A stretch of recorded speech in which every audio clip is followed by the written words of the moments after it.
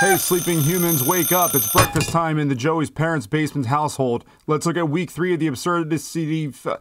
Oh my gosh, come on, you made up the name. Absurdcity Fantasy Football League. Do I ever stop making cosmetic changes? I don't know, but what there is a change of is there's only one person now 0-3, and that is Sir Joey, the janitor, getting his first win of the season. Deontay Johnson, a lot of points from 8 receptions, over 100 yards, a touchdown, lovely bonuses there. Sir Joey just barely failing to meet 100 points. That's the second straight week that's happened. Gary Nuts, Joey from the past. Gary Nuts bouncing back after a week 2 loss, and Rashee Rice really helped him out. In fact, clinched him the win going into Monday. Great production from his quarterback, Lamar Jackson, getting some help from a kicker. Even Butker, the kicker. Past Joey couldn't crack 100 either. Derrick Henry carried 30.4 points, but you see the next highest score is the quarterback Mahomes in 16-point land.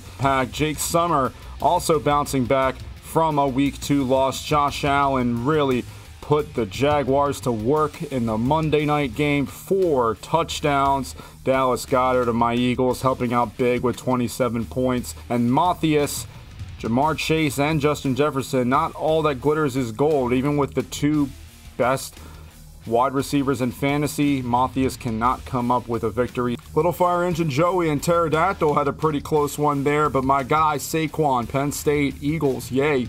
33.6 points, big touchdown at the end. Future Joey and scientist Jed Stone. Jed Stone picks up his first win in a nail-biter, and even with 46.5 points from DeJuan Jennings, it is not enough to put future Joey over the top, as Jared Goff is the next highest score with 14.5 points. A spread, a balance of points. 3 players above 25. Malik Neighbors, Amari Cooper, and Zach Charbonnet, all eclipsing 25 points. It was the one to watch Monday night. 2 undefeateds. Cowboy Amos Payne versus Joey's Brain. Well, my brain stands alone as the lone undefeated participant, and man, a narrow margin of victory. Lots of scoring on both sides. Green Bay DST really helping out Joey's Brain. DK Metcalf, a solid day at the office. A Terry McLaurin with big plays at the end of Monday night last night really helped push Joey's Brain over the edge. So he is the lone undefeated participant at this point in the league. Now we got some clips from the press conferences.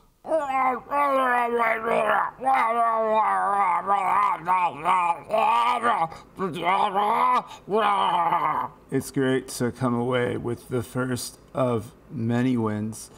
And this time I had the winning formula. I cannot tell you what's in it because I am not trying to go to jail again. I hate this. This is getting stupid. I'm not drinking that butt juice. Yeah, it was nice being undefeated. Now I just lost a really big side bet that I'd stay undefeated, so I'm kind of feeling like doo-doo. What's up, Moose and Gooses? I'm not even a part of this, but just letting you know I'm going back to doing shows. Let's look at Why Are You Betting's updated odds to win the championship.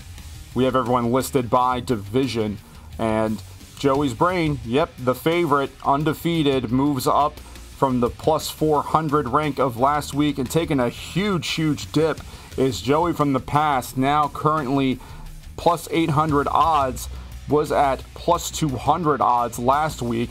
Little Fire Engine Joey making a huge leap. Look at that. Last week plus 600, and then to start the season plus 1200. He was the favorite to win the big big expired bottle of butt juice, but Sir Joey is really right now lined up for that bottle of expired butt juice. And then early preview of the week 4 schedule. Now this does not include any sort of pickups or drops that would happen on waiver Wednesday.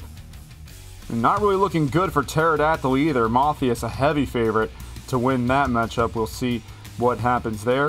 And it doesn't look like we have any 2-1 versus 2-1. Considering the win percentage and also the idea of the undefeated participant going down, I think that first one, Joey from the past and Joey's Brain, the matchup to watch. Okay, that was nice and quick and easy. I'm going to go back to my breakfast and see ya. Oh, I got a song for you too. See, I told you I had a song for you. Why would I make up something like that? What do you guys think of all the projection changes? Who do you think will be able to come out in top, or who do you think will remain butt juice? Leave a comment. Did you like the shirt that Joseph was wearing? Now you can too. Click the Republic link in the description. Weirdo baby. Well, don't you know, I'm gonna skate right through, and nobody do it but me. Yeah, I'm gonna spin, I do, ain't nobody do it but me, baby.